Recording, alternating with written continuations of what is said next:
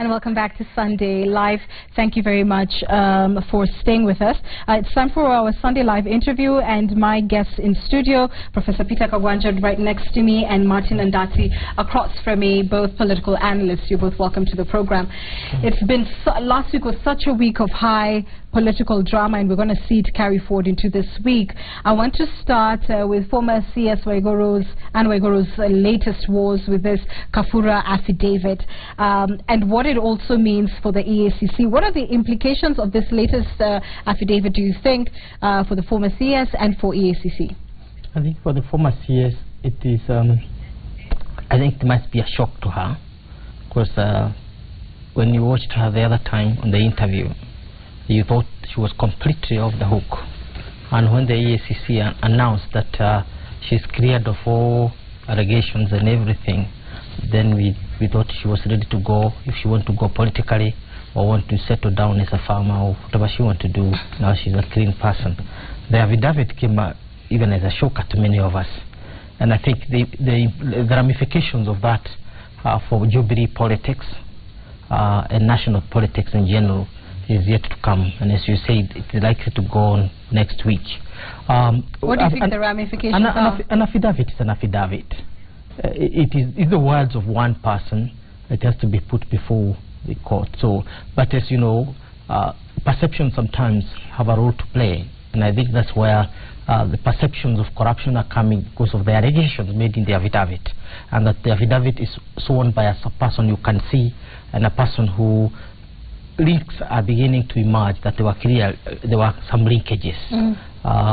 As to whether it's credible is another matter, because I am yet to find out how a hairdresser will handle $1 billion within that thing. It is.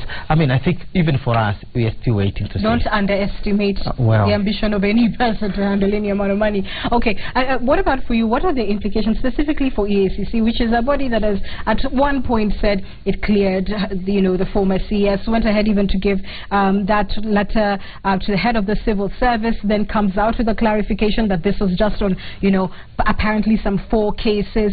The initial letter did say that. Has this sort of put the EACC in bad light, and does it still appear a credible organization when it comes to fighting graft, or has it shown that it does deal with some individuals with velvet gloves? And we have, those of us out there, we know that EACC is not serious about fighting corruption. It's all, they are playing ping pong. And you see, look at the speed with which they had cleared Waiguru.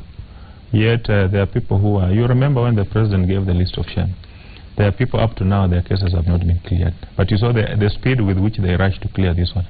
But coming back to the issues of the affidavit, the father to Kabura says today that the lady is not even a hairdresser. She did IT.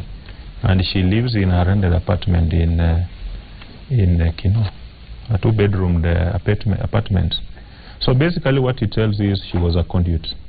And I'm surprised that Prof here is shocked with the revelations. Okay. Because when the issues of Waiguru came out, people out there in the streets kept on complaining, and the information now is coming out, and there is more which is going to come out. This latest information is coming, I think about 2 weeks before the Jubilee Coalition marks 4 years in power. What does it say about their commitment to fight graft, and what, if anything, can the president do specifically about this case to show that he is actually committed to zero tolerance on corruption? I think we are inviting too much drama into this thing. I think corruption or theft is not a collective responsibility upon which you can judge whether the government is doing well or not doing well. Of course, there is the responsibility of the government to ensure that we have a corruption-free society.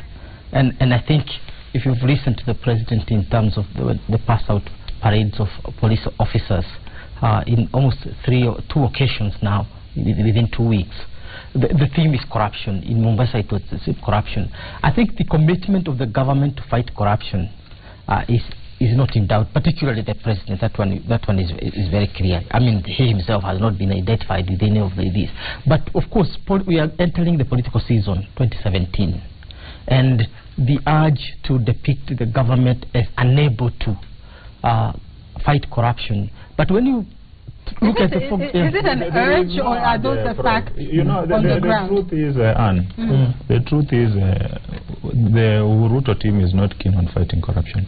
The political will is not there. You know, you remember the president is on record saying that there is corruption in his own office. And the Minister of Devolution and Planning is under the presidency. And who is implicated? Guru. So all these issues now emerging, and you know, the president has never been able to crack the whip, apart from reading the list of shame. What would he do that would crack the whip? You know, he can send some of those fellas home. And you know, he needs to look more firm, you know, because you know, when the president sits out there and laments like everybody else is lamenting, then it beats logic, because he has the powers and he has the instruments. You see, like now, as we are talking now, the head of the banking fraud unit has been adversely mentioned, but you know, the guys are still sitting pretty. They should have gone home. You know, you suspend him, and you know, there are some who are constitutional officers. He has got to go through the process, but like that one is not a constitutional office, you know. So you tell the fella, step aside, go home, and let us look at some of these issues. So you know, the rot is all through in the system, and Prof is trying to claim that it is issues of perception. But when you look at the details and the kind of money that is being lost, it is huge. But look at the hemorrhaging of the government as it tries to fight corruption. How many ministers are out now? The government has been hemorrhaging. At one point, the government was almost going below the constitutional requirements of the number of cabinet ministers. But you know, you can't because they have been suspended. You are scared about they were Let him finish making his point, please. First, the president, the government generally has gotten rid of anybody who has been associated. Some of them have not been proven. Some are caught. But because there is that perception, you let them go. We are trying to cultivate a government based on the rule of law, not on the cowboy kind of leadership we have had before, that I suspect that you are corrupt and come and grab you and put you behind bars. There are courts here. There are institutions here. So what we are talking about, so what we are talking about is, can we deepen our institutions to be able to deal with corruption? The personality of either the minister or the president is not the one we are going to rely upon to solve our problems. We have courts. We have other institutions. Why don't we deepen strengthen the institutions? Gentlemen, we must move on to our next topic this evening, which is the seeming rift in the rift. You know, it's seemingly exacerbated by the massive rally that KANU had there at Kapkatet grounds, I think, in the last few days or so. Is there real trouble brewing for the Deputy President in the Rift Valley and for the Jubilee coalition at large? There is serious trouble in Rift Valley. And if Ruto doesn't play his politics very well, he's going to become irrelevant. You know, the Kalenjin nation, they normally, they don't follow, the masses don't follow their leaders. It is the leaders who follow the masses. You remember in 2007, Ruto didn't want to support Raila. But the people told him, you must support Raila, because Ruto was very keen on supporting either Musalia or Kalonzo that time. But the people told him, you must go and support Raila.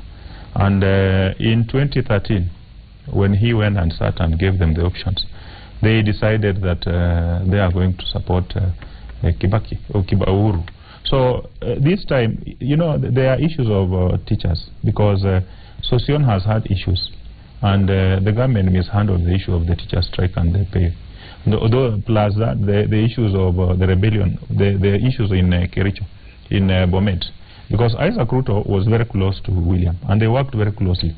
Then they are the rebel MPs. So when you combine all these factors, plus the tycoons, the likes of David Lagat and Kule, who feel that Ruto has given them a road deal, then they bungle the nomination, because Ketel should not have influence that needs to be nominated, you know. So all those factors combined are now coming in and giving Ruto a very difficult time. What would you say is the source of the Deputy President's perceived woes there? I think we are still hanging in the KANU era kind of politics, where you expect the things to be consensus, that if people move towards the same direction. The Kalenjins, like every other community in Kenya, are experiencing democracy, and there are choices they would not want to make. It might not necessarily be because this is a candidate of the Deputy President or no, but they may not like the candidate. That's one option. Two, you cannot not also underrate KANU, because yes, it lost in 2007, yes, it had lost in 2002, yes, but you cannot say that it is a weaker party. And so on. So what we are experiencing in the Rift Valley is the normal turns of the wheel of democracy. And the Deputy President has to stand his guns. He has 2 weeks to go. He may come on top if he plays his game well. A day in politics is a lifetime. So there are 2 weeks now. Anything could happen. Anything, yeah. But they say that there are those who believe that the larger problem is this forceful, measure by the Jubilee top leadership to merge parties and to force people into coalitions and marriages that they're just not comfortable with. Do you think that it will be a larger problem for Jubilee's strongholds in the Rift, in central Kenya as well? The whole idea of having one political movement is basically the utopian of every democracy. You want to have a party you can call your home. That's why we talk about America as a strong democracy. So the idea of Jubilee having one party is a brilliant idea. The idea of having ODM and CORD as a powerful formation is a good idea, which is the nature of our democracy. But you've got to approach that very, very tactfully and strategically, because they are already entrenched interests in political parties. For example, those who are in KANU would not want to dissolve themselves, and therefore I think the Jubilee needs to rethink very, very seriously how they are going to approach this merger. Otherwise they might lose more than gaining. Right. I think that's the fear. What? We need, when you look at even cost, there are issues, because people want to have their own small outfit. You've heard even the MPs at cost complaining that they don't have a principal in CORD. So right now, let the people have their own outfit. Then with time you can be able to see, even if you want to get into a coalition, you will be able to come in from your own party. But the way the Jubilee thing was done, it was very poorly done, and there was not a concern. And you've seen the problems even in Meru. You saw Munya walking out the other day, and he has refused. He's not going to dissolve his outfit. So they'll need to look at those issues and see, can they do it better? Because if they don't do it that way, they will have a lot of problems. I thank you both for your time this evening. We're taking a short break. We're back with more news after this. Stay with Sunday Live.